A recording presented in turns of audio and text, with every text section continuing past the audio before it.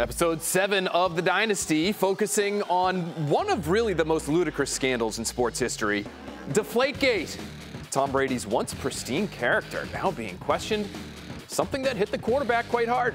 Welcome to our dynastic post-show here on NBC Sports Boston. We've got Michael Holley, we have Tom Curran, I'm Phil Perry. Guys, want to get your quick reaction to what you saw from the Deflategate episode. That's where we're going to start. We're talking episodes 7 and 8. Tonight, what did you think of episode 7, Tom? Really brought you back to a lot of the emotions that you felt in real time because, you know, in the post after that Deflategate game, after their dominant win over the Colts, and the reporting that began, you said to yourself, it's the same old song and dance. And then by the time the Chris Mortensen tweet came out later in the week, I think we all kind of grabbed our pitchforks because we had no idea what 2 pounds of PSI meant. Right. Well, if 11 of the 12 balls are that deflated, 2 pounds, I'm like, I don't know how 2 pounds. So, and then as it starts to move along, you start to realize, well, we got hoodwinked, and we're being hoodwinked and put up to this by a league that is desirous of something happening because all the teams that had been steamrolled finally rose up and found that smoking gun that they thought. I remember it like yesterday. My oldest, who is now a ninth grader, was in kindergarten.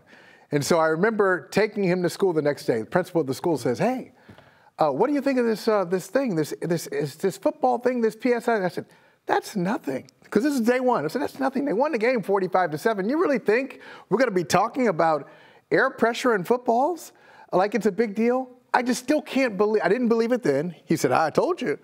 I didn't believe it then. I don't believe it now, Phil, that we spent so much time talking about PSI and the ideal gas law and all of these things. And it's the only time in football history that we've talked about it. Like, have you mentioned it? Have you thought about it in the last 5 years? Never, not once. And it's not just that, it's the elements that then started to circulate. I mean, I was at the Southern District Court in New York multiple times, having to break down paragraph 46, having to write down notes because we couldn't have any recording devices, and then call into our boss at the time, Art Martone, so we could write things up, sitting in the courtroom watching these things unfold and really being given an introduction, or at least a reminder, of the power of a corporation when enough of its members, board members, say that team's got to go.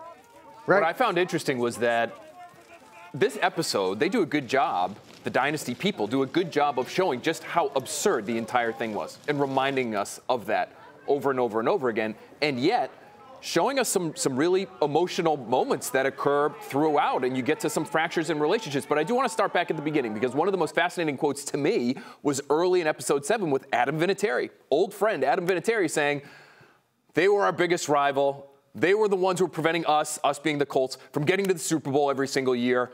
We knew they had to be doing something. And that struck me as a former Patriot saying something like that, because that would necessarily, Adam, remove some value from the 3 Super Bowls you won with the Patriots previously, because this is only going to add to their reputation as cheaters. Michael, what did you think of that quote from Vinatieri early? That is coming from Vinatieri, and we always forget, he spent more time with the Colts than he did with the Patriots. And at that point, he thinks that he is an Indianapolis Colt, and so he kind of takes on their anger and their grievances with the Patriots. And it's almost like smart people knew better, but once they were outside of the Patriots atmosphere, they started thinking like everybody else, and they were just frustrated. A lot of it was frustration. Sure, we got the deflator, we got Dorito Dink, we got all this stuff that was not addressed in the Dynasty. But if you really just take a 30,000-foot view of it, you say, what are we talking about? Why, Tom, remember, you said, Southern District. How about in the middle of summer, I think it was June or July, Tom Brady goes to the NFL offices and spends like 10 hours. He's like a deposition with the lawyers and Roger Goodell talking about Roger saying, Tom, tell us again how you like the footballs. And they're all trying to set him up to gotcha. It's weird. It was weird. And when you look at it, too, the Patriots were, whether it was Jeff Fisher and the Titans, whether it was Irsay and Ryan Grigson with the Colts, whether it was John Harbaugh with the Ravens, whether it was the Steelers, they were blocking every team. And while they weren't winning Super Bowls until at the end of that season, they were continually there. And I think these teams said, look, they're not doing it above board. And that was all they could come up with. And it mattered because it was the Patriots. San Diego Chargers, I think they had a towel that they used to aid with gripping of the football. I mean, I know this stuff backwards and forwards. I can give you instances after instances that we know of other things having happened.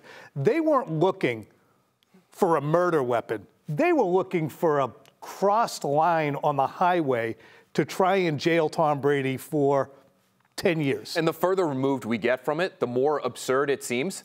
But at the time, everyone, the league, Tom Brady, the Patriots themselves, they took it seriously. Deflategate provided us with some of the most memorable sound bites in Patriots history. We have some here. Tom's personal preferences on his footballs are something that he can talk about in much better detail and information than I could possibly provide. Can you answer right now, is Tom Brady a cheater? I don't believe so. I mean, I feel like I've always played within the rules. I would never do anything to break the rules. I believe in fair play, and I respect the league. I'm not a scientist. I'm not an expert in footballs. I'm not an expert in football measurements. I'm just telling you what I know. Would not say that I'm Mona Lisa Vito of the football world.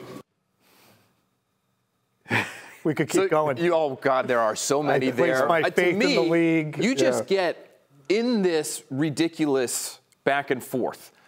You get some real examples of humanity being shown at the podium. Yep. I was in there for all these press conferences, whether it's Robert Kraft before training camp, much later, where he's expressing real anger towards the NFL. Bill Belichick there, real defensiveness early, and then almost cartoonish defensiveness with the Mona Lisa Vito press conference later, which they actually don't show in the docuseries. Tom Brady completely bewildered at the podium there, Tom.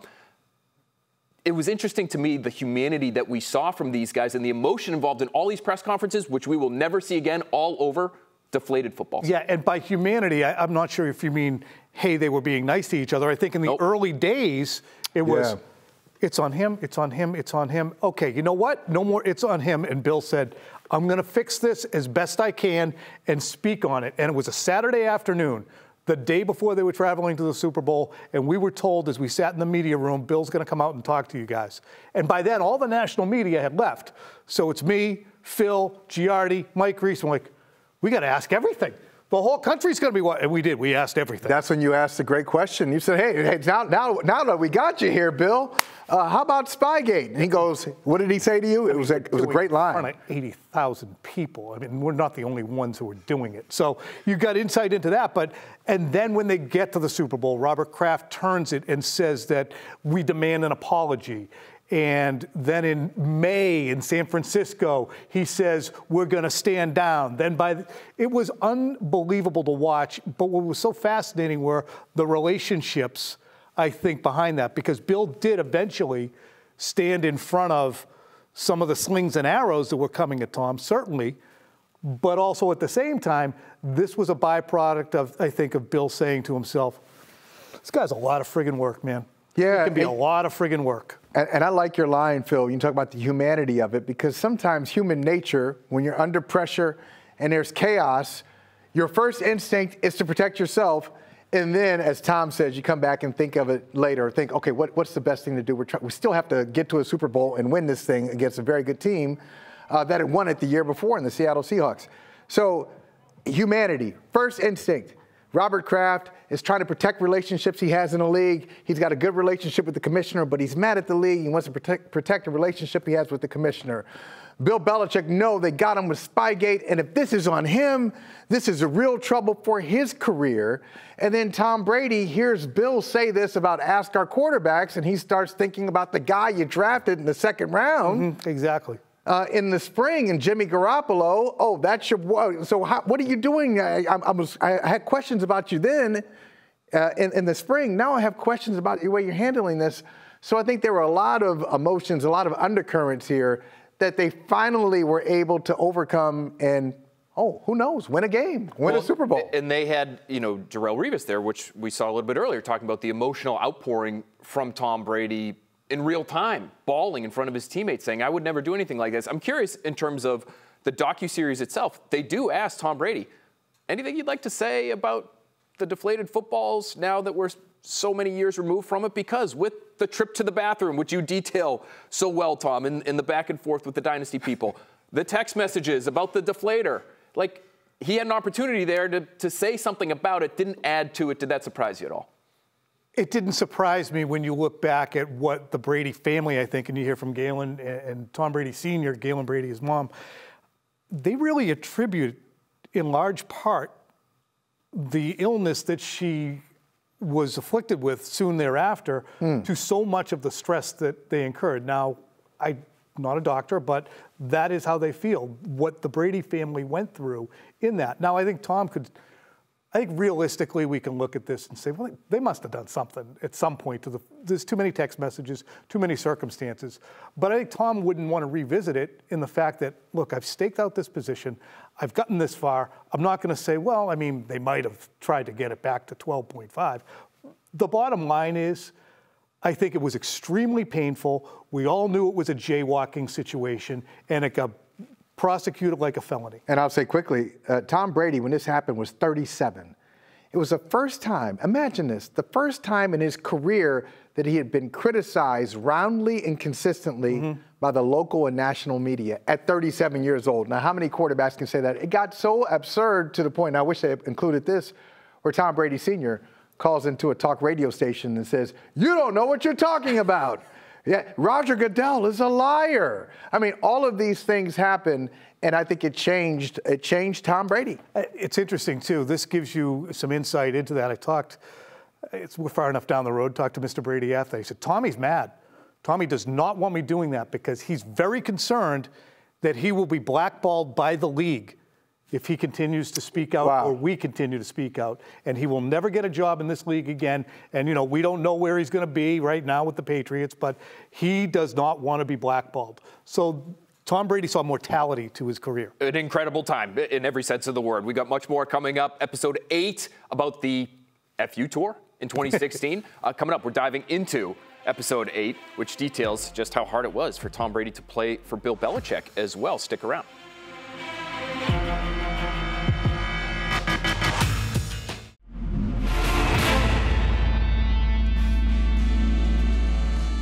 Check out the Patriots Talk podcast for much more on the Dynasty series. You can scan the QR code on the screen or find it on your favorite podcasting app or on YouTube. Episode 8 of the Dynasty focusing on that rocky relationship between Tom Brady and Bill Belichick. Matthew Slater checked in with some fascinating quotes throughout the episode, saying at one point, quote, during that 2016 season, Tom was unbelievable, but Coach Belichick, being Coach Belichick, held Tom to an even higher standard than everyone else. Do I think Tom felt disrespected? Yeah, I think so. I don't think I would want to be treated differently, but I would want a certain level of respect, especially as a grown man. Then there was Wes Welker, adding some color to the series here as well. He told Tom Brady, you know, Tom, he very easily could have been like, all right, Bill, screw you, man. Play somebody else week 1. I personally talked to Tom and was like, you're basically like an abused dog. You just sit there, tail between your legs, and you just keep on coming back.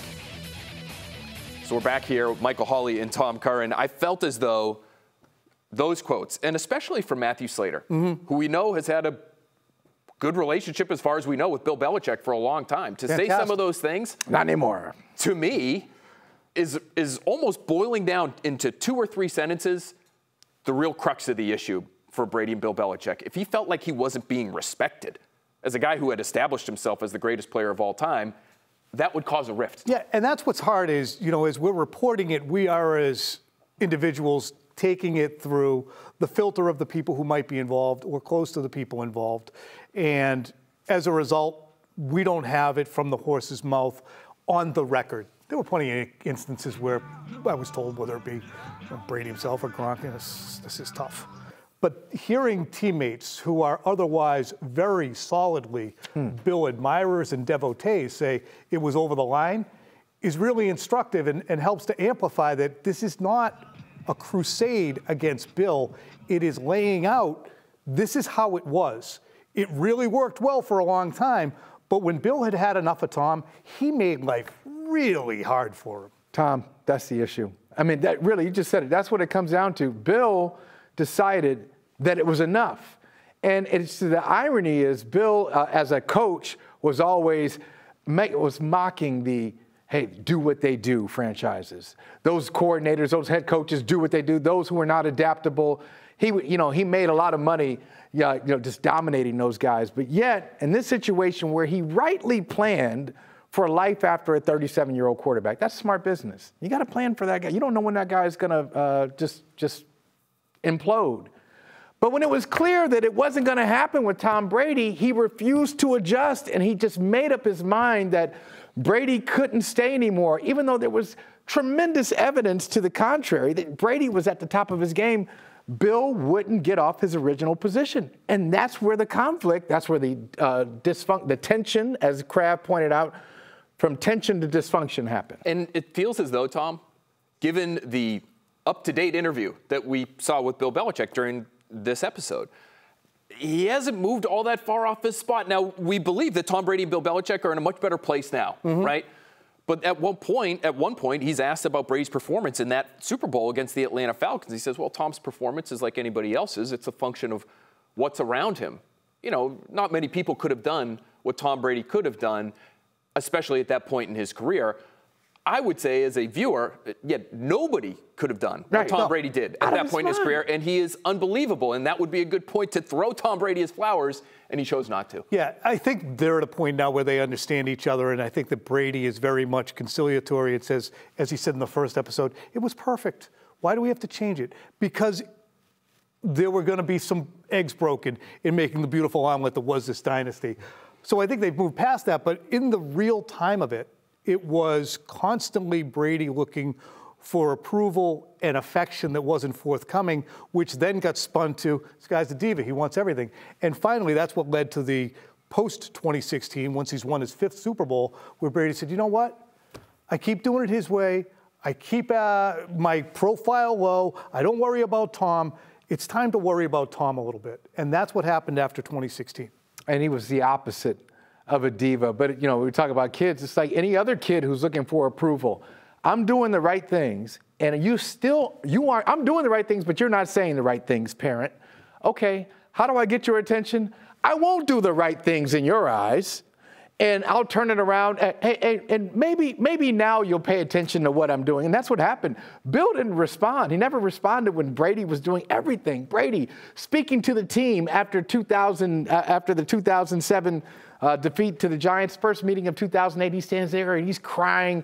He's, imploring the offensive line, controlling the huddle. All these great quarterback traits that you want from a franchise quarterback gets no love from Bill Belichick. He doesn't get Bill Belichick's attention until he doesn't show up for OTAs. And now Bill really has a hair across his, and the relationship gets even worse.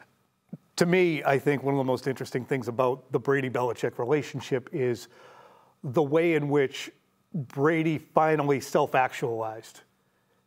And I think it's also fair to look at this and say Bill built the team a certain way. But by 2015, 2014 even, 15, 16, 17, he now had on his hands a super team. And someone once said to me within the organization this year, Bill would rather take Navy and beat Notre Dame than take Notre Dame and win a national championship. That's I have this overwhelming favorite. What do I do with this thing? I like it better when I'm just trying to outsmart people. Well, this episode does a great job of using the Jimmy Garoppolo draft pick. Again, another press conference we were there for. You're asking great questions, Bill Belichick after the fact, and framing that as how the psychology of this relationship evolved over time. And we got a great quote from Robert Kraft discussing Bill Belichick being prepared to move on from Brady as early as 2014. Quote, I think Bill thought Tommy was starting to lose it. I remember Bill used to show me different statistics. Tommy's throws over 20 yards were ranked near the lowest in the league. And Bill said, we have to be ready to move on.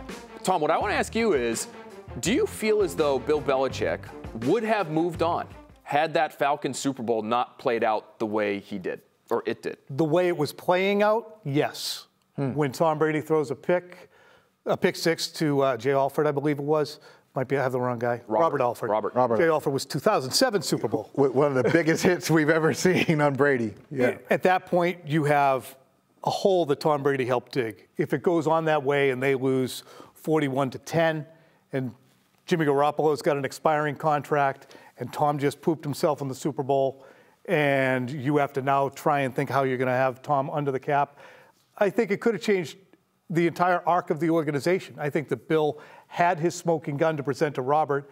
He did it in the Super Bowl now. It's not just 20 yards downfield or more where he's weak. We watched it. And instead, you watch the greatest performance by a quarterback in Super Bowl history. Yeah, it's interesting. Just quickly, Brady wasn't great with the pick six, but the defense looked slow and was getting torched. That was kind of like foreshadowing of what the problem was with the Patriots defense. They were not playing at the same speed as the Atlanta Falcons. But of course, Bill, if you have an agenda that a guy has to go, you focus on that negative and not the totality of it all. Do you disagree with that? Do you think that Brady, even he had over a 12-game he was stretch, MVP of that season, I believe. And I don't think Robert Kraft would have allowed it. I don't think he would have allowed it either, but I think he would have had a hell of an argument. But Matt Ryan ended up winning it.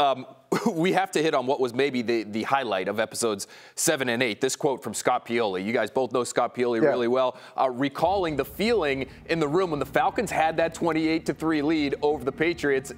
And he says, quote, all the folks I'm working with, they're high-fiving. It's out of control. But I was a mess. I felt this nervousness. And as I'm sitting there, someone slaps me on the back and says, come on, Scott, lighten up. You got to enjoy this moment.